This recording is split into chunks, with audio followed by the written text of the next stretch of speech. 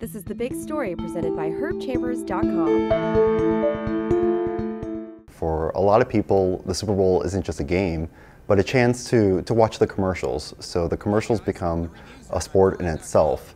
The Super Bowl is one of the few broadcasts that allows advertisers to reach a large swath of viewers. Last year, the Super Bowl broke a TV record. It attracted 106 million viewers. I mean, imagine that.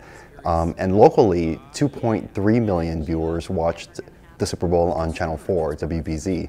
With so many cable channels, over 500, and with the use of smartphones and people being online, the Super Bowl provides a rare chance for a brand or a company to really send their message to a large swath of viewership. Locally, Staples will have an ad on Fox 25, which is carrying the Super Bowl this year, and they'll have an animated ad where they'll have a lot of their office supplies like laptops and printers marching into a store and propping themselves on a shelf. Some national brands promise some surprises. Kia is going to feature a commercial with a giant Poseidon to introduce the Kia Optima sedan.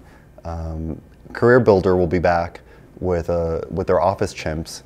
So you never know what to expect with the Super Bowl commercials, and that's a big part of the fun. These Super Bowl ads aren't cheap. Locally, a 30-second ad is costing about $80,000 on Fox 25, which is carrying the Super Bowl, and nationally, a 30-second ad is running for about $3 million.